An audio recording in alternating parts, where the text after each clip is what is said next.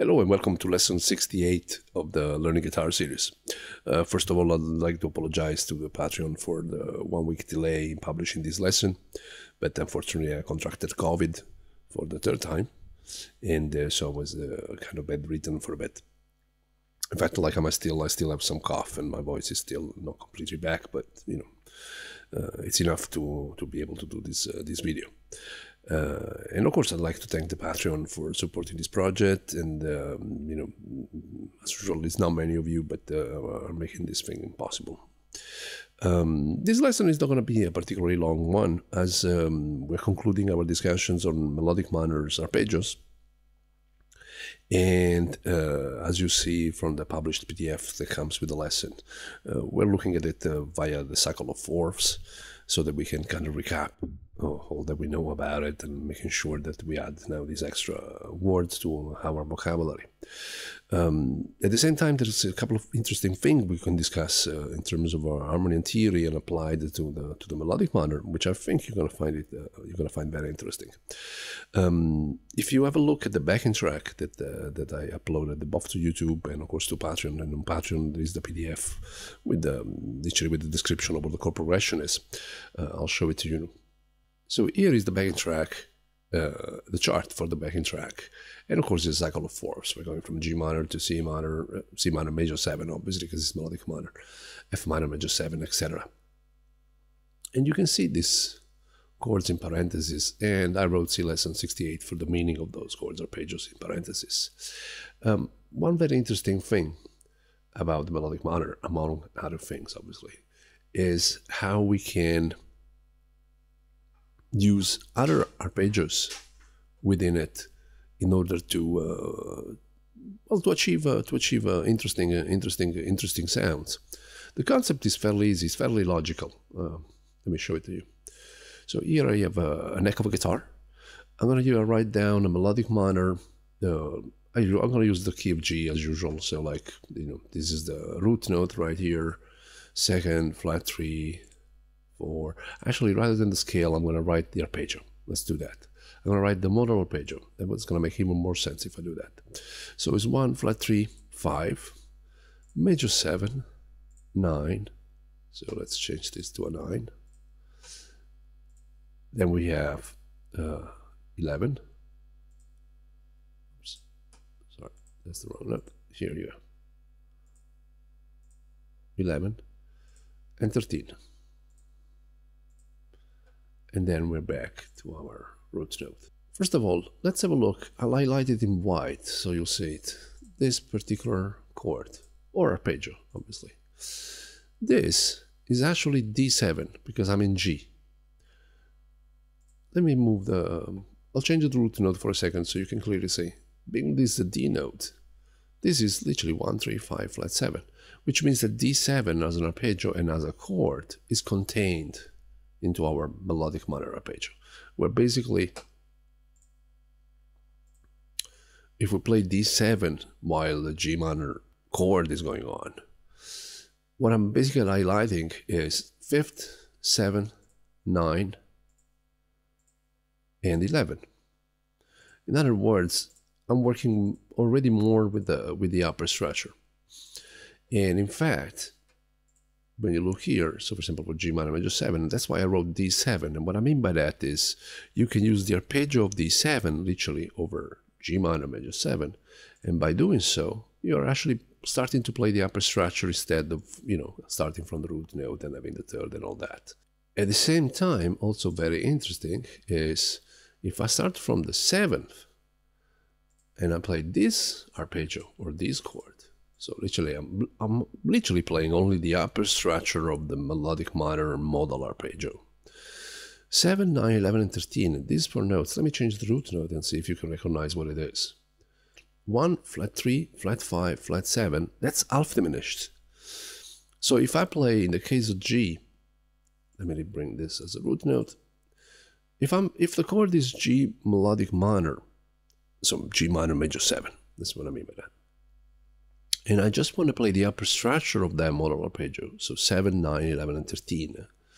I can just go for, starting from the major 7, play half diminished. the half diminished arpeggios, and we've done this when we've done Locrian. The same way when we've done dominant 7 arpeggios, when we've done Mixolydian. So all those studies, they come useful now in terms of, okay, I can just play the upper structure if I want. And so if I want to create some sort of general rule about it, you know, let's say I have a, let's use G minor major 7. That's the chord I'm working with. Actually, I'll freeze it, you know, so that we can play on top of it.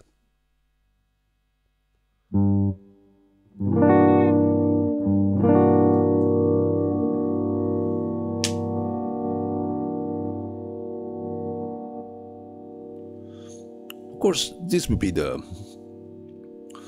modal arpeggio.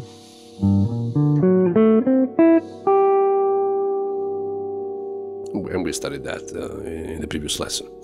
And of course I can have, you know, like, that's minor major 7, and of course I can, and here is my D7. The second arpeggio here, and we looked at it when we did the harmony and theory behind Melodic Minor, but if I look at it from the root note point of view, well, this is an augmented triad with a major 7, which is not the kind of arpeggio we studied yet. But if I continue, well, this is D7.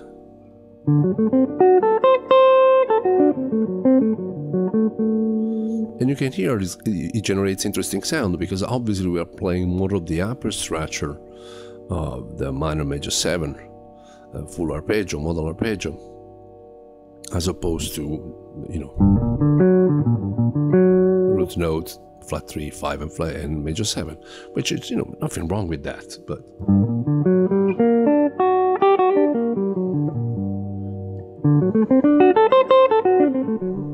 can you hear the difference? And so now I can use basically D7, and of course we know 5 shapes for it, obviously, because we've done it when we've done Mixolydian, right?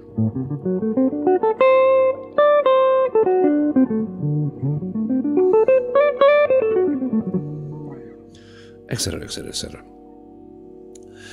So that's the first interesting thing, and that goes, if I have to kind of have some general rule in my head, given a minor major 7 chord, I can go to the 5th of that chord. So in the case of G, it would be the 5th is D.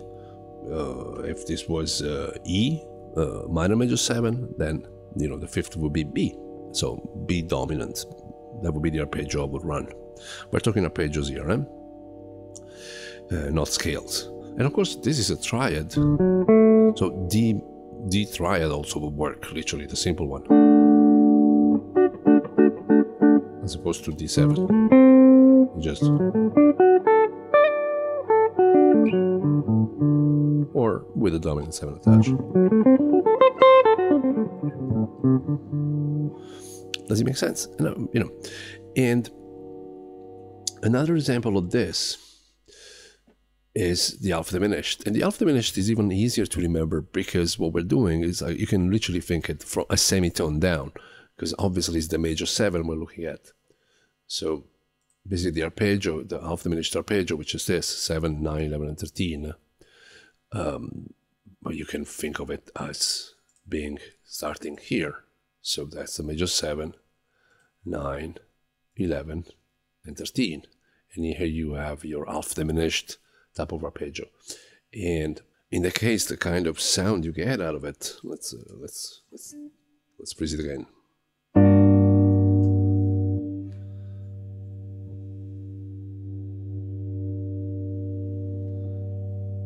So in this case, we are semitone down.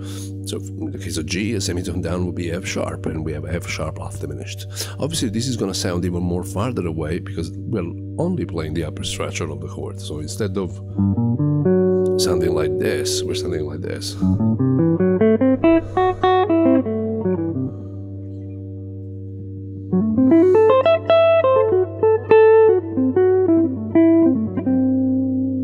Of course, combined with a minor major 7, what becomes interesting now is that within 2 frets I have the entire modal arpeggio, but instead of spelling it vertically, I'm spelling it horizontally, What I mean by that is that vertically, again, it would be 1, flat 3, 5, flat 7, 9, 11, 13. But I'm taking this part here and playing it here. And now I have this kind of, I can construct phrases based on. Does it make sense?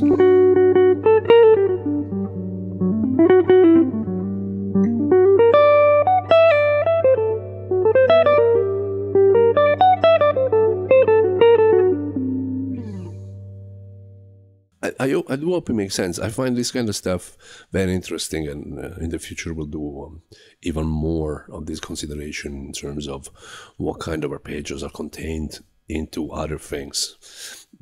It's not really chord substitutions in this case.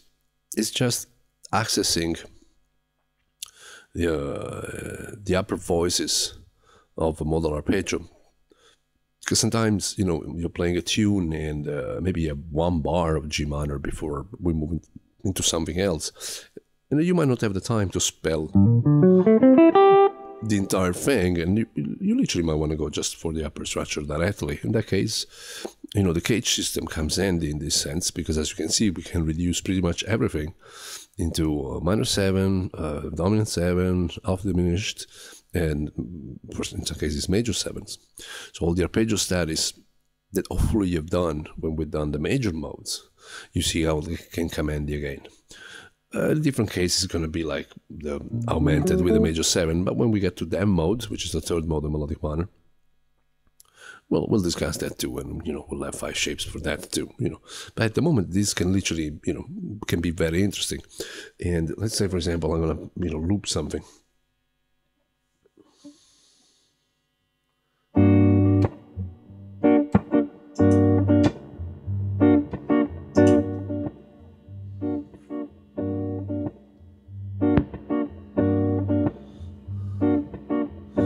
And this is not just a normal, you know, minor major 7, 2 octaves.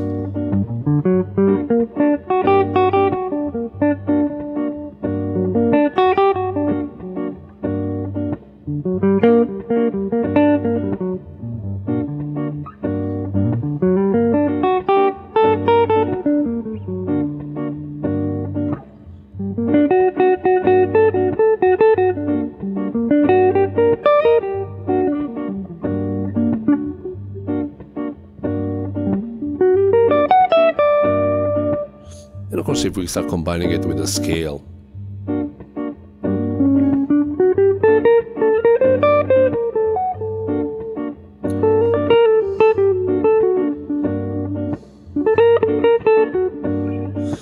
now let's use just the dominant 7 version of it. So G means D7. So for example, D7, you should be very familiar with this D7 arpeggio.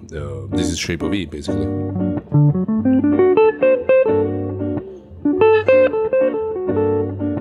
And maybe alternate it with the basic 1, flat 3, 5, major 7.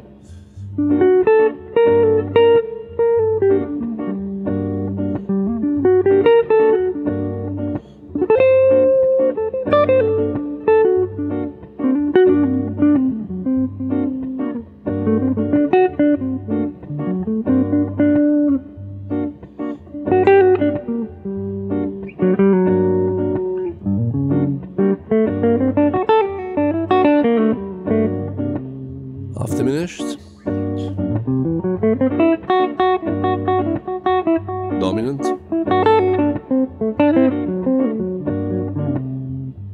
minor major 7, dominant, just a triad, D triad, dominant 7, the scale,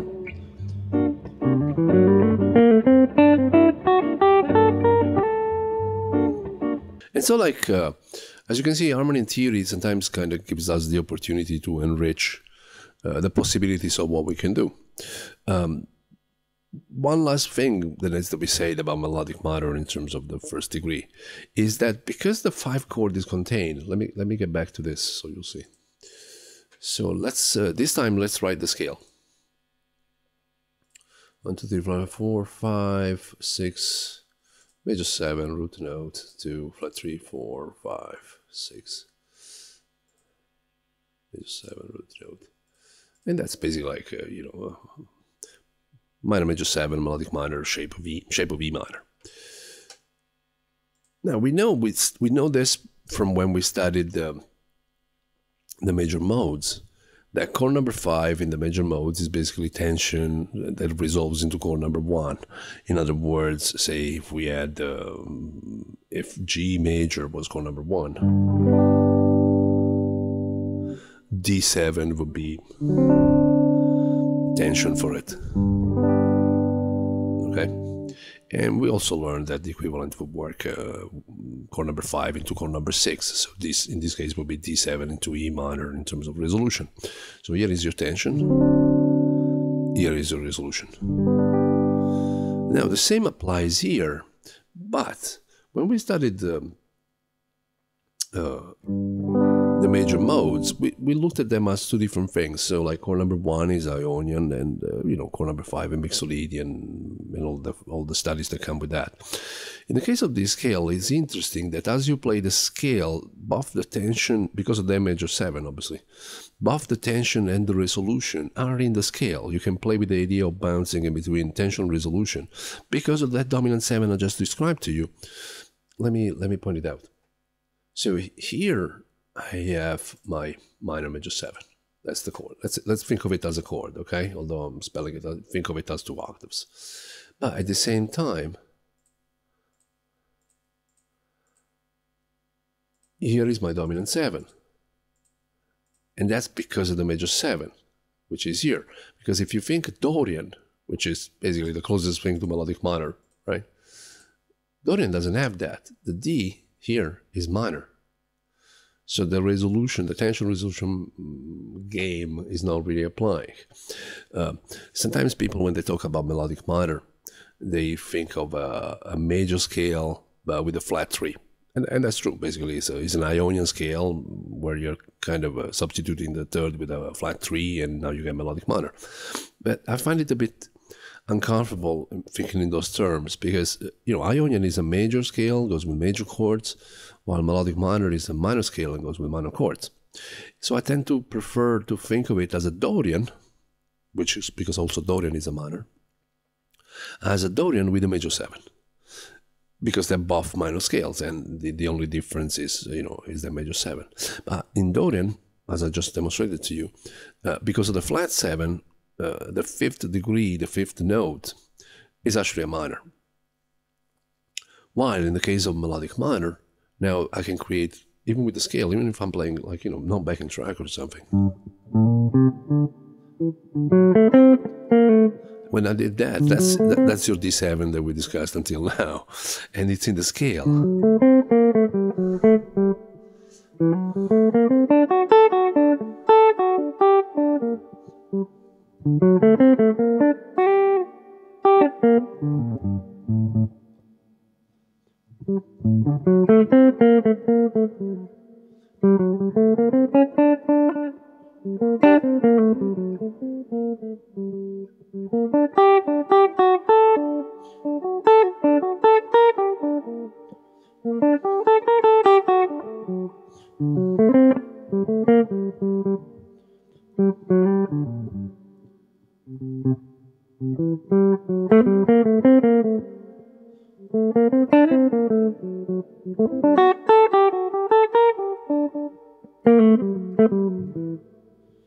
Does that make sense? I'm pretty sure you could hear the kind of tension resolution, because when you heard it, it's because I was in my head, I was thinking, okay, D7, and actually G minor, but just the triad. So this, right? Because the moment you have just the triad, you don't have that kind of dissonance of the major 7. I was only using the major 7 when I wanted to create the tension, the 5-to-1 kind of feel.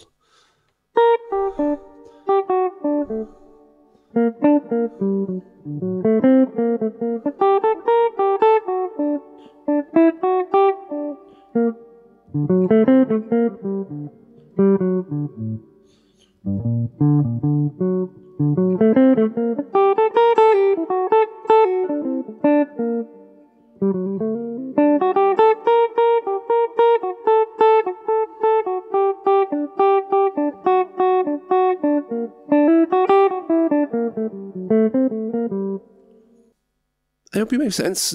You know, as I said, it's an interesting thing. So now the backing track becomes a template where you can try all these things, and that's why when I wrote the chart, I wrote it that you have all this written on top, just a reminder until you kind of start remembering it. And as you notice, the half diminished arpeggio is always like a semitone below. So for C minor major 7, okay, that's B. For F minor major 7, it's E, half diminished. And of course, the dominant 7 that you can, arpeggio that you can superimpose on this is a fifth away. So for C is G, for F is C, etc. My suggestion is that before you tackle the backing track, maybe you just work on one chord only. Say, you know, start from G minor and you just improvise on it, over it, like the way I did. Try and use just arpeggios first and not the scale. So see what you can do just using the arpeggios. The basic minor major 7 arpeggio, the dominant, so in this case D7 arpeggio, and F sharp half diminished, and just play, try and formulate little phrases out of it. And then slowly, when you feel comfortable, start moving towards the one in interval of fourths. Once you can tackle the backing track in interval of fourths, you know melodic minor.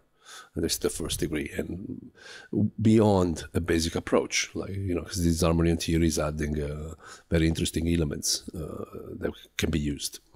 Of course, I'm assuming that before doing that, you studied this, because it contains basically, like here, exercise 1 is minor major 7 arpeggios, just one octave. Exercise 2 is the same exercise, but this time the octave is reversed, so you're basically descending on the arpeggio. And exercise 3, you're alternating in the arpeggio. Exercise 4 is applied to the cage system, and you are ascending and descending the same shape before moving to the next one, while exercise 5, you are ascending, say, with a G minor major 7, but now you're descending in C minor major 7, etc., etc. This is probably the last one. Exercise 5 is probably the most difficult of them all. But once again, these are not easy things, but if you can do this stuff, even slowly, when you play, actually playing, it's easier than this kind of exercise. So this is kind of testing you in a way. I think that's it. I hope you enjoy the lesson. I hope you enjoy the content of it. If anything, I hope it's inspiring for you to, you know, again, to play different sounds. Minor major 7 is an interesting sound. And this is going to be the last lesson with regards to arpeggios for minor major 7. The next lesson is going to be about chord voicings for minor major 7, and then we can move on to something else. In the meantime, again, thank you for the people supporting this project on Patreon. Soon all the PDFs, especially from the older lessons, are going to start, will be available for sale, probably from Patreon. At the moment they're on sale on my website, but it's rather complicated to keep up with that. So I'm going to move things to Patreon for that too. And yeah, I think that's it. Oh yeah, you know, thank you to the people on YouTube who are subscribing to the channel. If you haven't done so, consider doing it. It makes me look good. Okay, thank you so much. Cheers. Bye.